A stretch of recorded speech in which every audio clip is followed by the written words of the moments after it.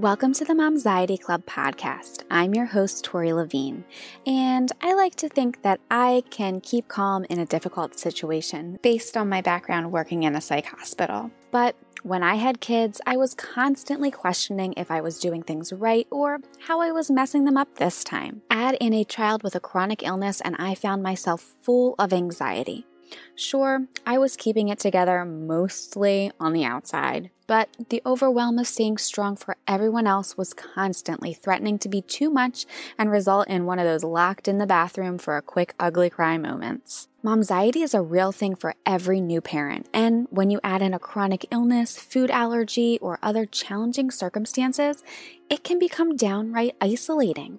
And that's why the Momxiety Club is here for you. Each week, we'll discuss all things motherhood, so join me and let's get rid of this momxiety together.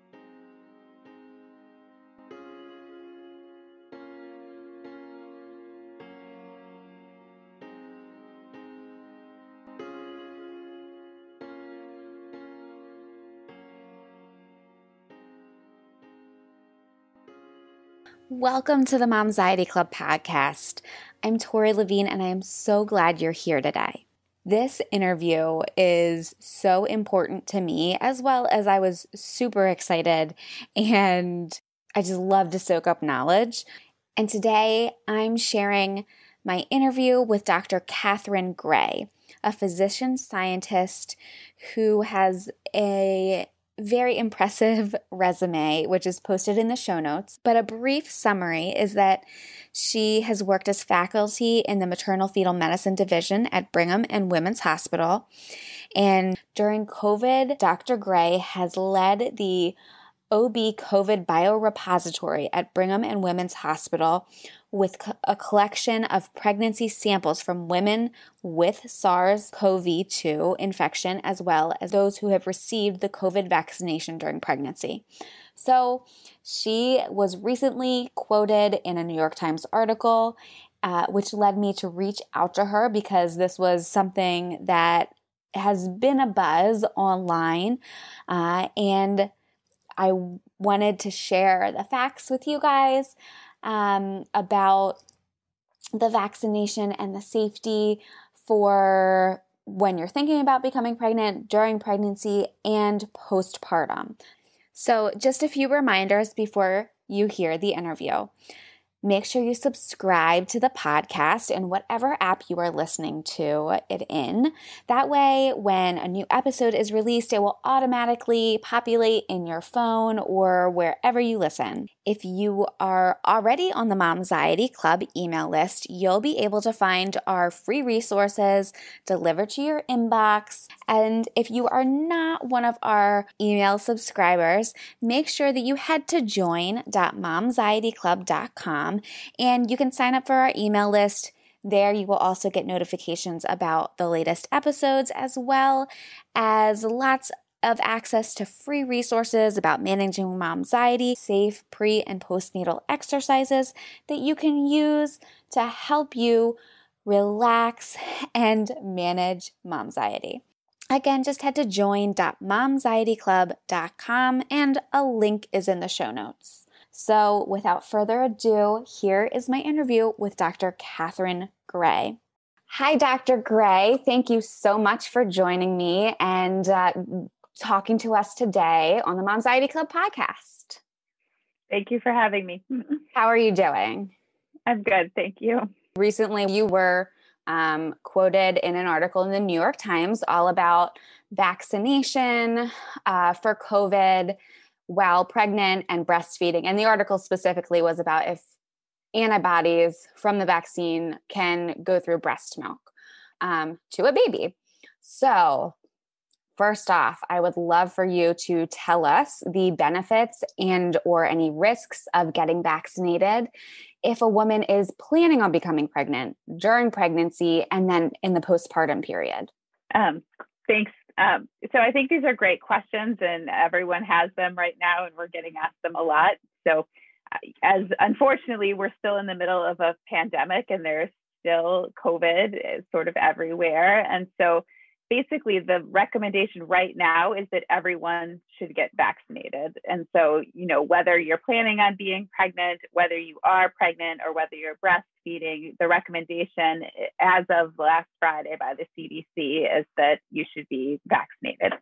And the reason for that recommendation is, one, we know that moms, especially ones who are pregnant, can get sicker when they have COVID than similarly aged women. Additionally, there's protection that we think is conferred by the mom getting a vaccine to the baby while she's pregnant or breastfeeding. And so for both those reasons, the recommendation has been made. And now, because we have some months of data from the vaccine that the CDC has been collecting through the V-Safe pregnancy registry, we now know that in the first 30,000 women that have been vaccinated while pregnant, there's no safety signals, meaning that there's no increase in miscarriages or preterm birth or any other adverse outcomes that have been noted. So while we're still in the beginning months of this vaccine, we now have a lot more data than we had in December when we first started having pregnant women be vaccinated. So I think we're in a lot better place where we have data to show effectiveness and some safety data now. And so leading the CDC to make the recommendation that they've made that women should be vaccinated. You said that there can be some immunity passed on to the baby. Is that basic? That's the same as what pregnant women get the DTaP, right? Because they want to be able to pass that on. So you're finding the same things there. That's right? Yes. Okay. Yes. So when women are vaccinated during pregnancy, and obviously most of the data we have so far is on women that were vaccinated in the third trimester, since the vaccine is new. So those who have delivered, for us to actually look to see what the antibody transfer was, were largely in the third trimester. And we see good transfer of antibodies. And from what we know about other infections, we think that should confer some immunity to the baby, although they will actually have to study those babies to see whether, how protective they are, because that also needs to be studied. But we would presume that there's some level of protection conferred because we see those antibodies transferred. Wonderful. Now, this again goes back to that article, but breastfeeding after vaccination, is that going to help newborn, an infant? And I guess, would that be different if it is an older child who's eating solid foods as well as breastfeeding? This has come up so much lately, right? Women really want to know, can they do anything for their older children, right? Because kids aren't eligible for vaccination yet. And we're very eager to protect kids, as we all would like to do. So, I think those are great questions. There are antibodies in breast milk from moms who've been vaccinated either during pregnancy or just, while they were breastfeeding. So we do see antibodies. Breastfeeding is a little different than pregnancy because the antibodies in the milk are just going to the gut. And so, they definitely have protective effects in the gut, but we don't know how systemic, if those effects transfer to the blood, how protective they'll be for the infants. And, there probably is some difference for a very young infant versus an older infant that's not taking in as much breast milk based on what we know from other infections and data, but we obviously don't have data yet on, this for COVID. So that is another, a very active area of interest for many groups studying it. But I wish we had better answers. I know there's been some social media about, infants being infected when they were being breastfed by moms who've been vaccinated, and moms being very upset that their children got infected. But, but that doesn't mean that it's providing no protection. So I think, we're just waiting to see.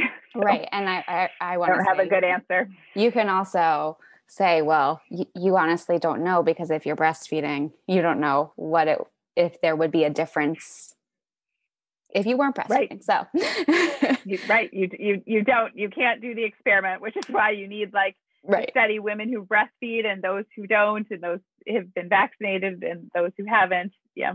So. Yes. Okay. So what steps should moms and parents who have been vaccinated do to continue to protect their children after they've been vaccinated? Because there's lots of like, oh, we can go back to normal. And I'm like, no, I still have kids. I'm not really doing anything different. Especially one of my children is immunocompromised. So I'm not going to do anything different. We tried the little like sneak in some pumped milk because I still am breastfeeding my younger. And does it really make a difference if you give him like this much, like a teeny bit? It's not going to, it's a lot of extra work. Yes, definitely. These are great questions. I mean, I think the New York Times recently published an article about this topic because there's so many families asking like, okay, well, the adults are vaccinated and the kids aren't. So like, what's the right way to think about what we should do now? So I think it's a really complicated question. I think certainly we shouldn't throw all caution to the wind. And, so a couple of things that I have that I've been advising. One, try to encourage any adults that like regularly interact with your children, especially young infants, to be vaccinated, right? So if you make a cocoon around your children in a way, especially for young infants, if the adults that are visiting are vaccinated, then like that's a lot of protection for your family. So that's the number one thing, like really encourage like family members, all adults that are interacting to be vaccinated, promote vaccination, because that's one way we can, help protect the kids. I think, we can't do away with all our mitigation measures yet. So like, especially when indoors, then thankfully we're entering like a warmer period where kids are outside more, which will be better for the spread of COVID, hopefully. But, still wear masks for kids inside. Like we can't do away with that yet when there's still COVID actively spreading. And hopefully, like by the fall, we'll have more kids who are eligible for vaccination as these, vaccine trials are ongoing in those groups of kids. But until then, I think, we have to keep doing lots of the things we've, been doing, like stay in smaller groups, don't be in crowded indoor spaces, especially without masks and all of that. So. Is there a concern, depending on the infant's age, if they have to go to the store with their parent? Would keeping them in a carrier be a little bit more protective because they're not facing out doing everything? Yeah, these are great questions. Probably so, right? Going into areas that are less crowded at times that are less crowded is obviously safer. As we've learned over time, COVID, SARS-CoV-2 is aerosolized. And so, even social distancing isn't necessarily by itself protective. So what's more important is trying to be in a more ventilated place with a lower density of people.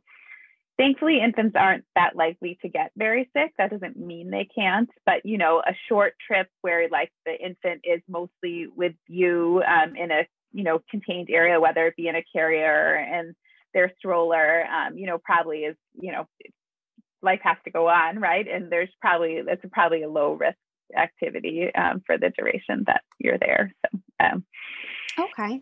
Thank you. Do you have a minute that I could ask you about your the biorepository? Yeah. So just reading through your bio, feel free to talk about it. You're doing this biorepository, which I think is fascinating. And I know lots of people would just be interested in hearing about because that lends to the research. Yeah, definitely. So we've had a joint Mass General Brigham project for basically a year now since the pandemic began to collect specimens from individuals with SARS-CoV-2 infection, which has included like all adults as well as children in the system. I have been the site PI for the pregnancy biorepository at the Brigham. And so, we've collected all sorts of specimens from women who've had COVID in pregnancy and put them in a biobank and utilize them to study SARS-CoV-2 in pregnancy. So, the infection, what antibodies were generated, and other things about the infection in pregnancy.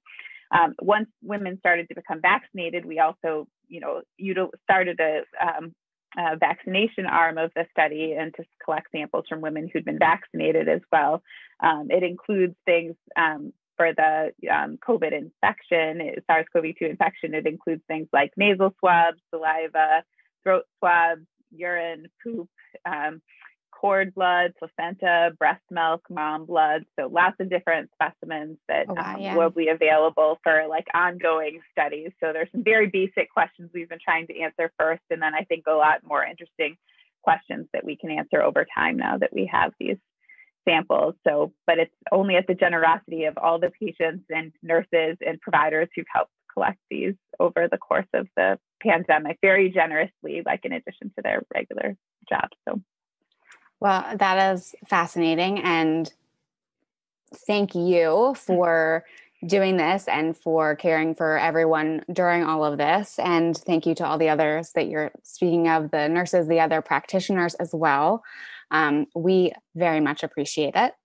And my final question is, one of the things with the Momxiety Club is promoting self-care and realizing that it doesn't mean that we're going and taking like a bath in the tub for an hour by ourselves. And sometimes it goes day to day what we're doing. So have you been able to give yourself some self-care today? I think that's a great question. I try to think about what it is I'm going to do for myself every day. I have 3 young boys, and like any working mom during the pandemic, sort of used every help that we've had and haven't had a lot of breaks during this time. So, I think a small break to walk outside or, ride my bike inside for spinning are great tools for that. And I'm seeing a friend this evening, which is, the first time I've done that in a while. But I think those are really important things, and it's hard to make time for them. But I think especially when you start to feel like you're very worn out, they're really important things to think about how you can sort of recharge your battery. So yes, I love that. And I love movement anytime, any type, just walking out even and getting those that uplifting feeling a little bit more revived. So I loved hearing that part as well. And I wish you a wonderful time with your friend tonight. And thank you so much again for joining me. Thank you so much.